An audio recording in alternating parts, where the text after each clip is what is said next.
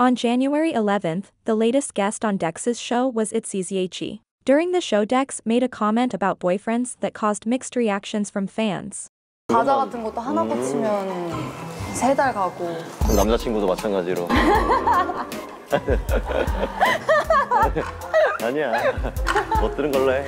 Some fans felt the joke was inappropriate, even if it's the concept of the show, while others think fans are overreacting because Yeji also laughed at the joke. DEX gained popularity from the dating show Singles Inferno 2. He's known for being flirty and isn't afraid to talk about ideal types and relationships. That's his brand, but it's always in a lighthearted nature.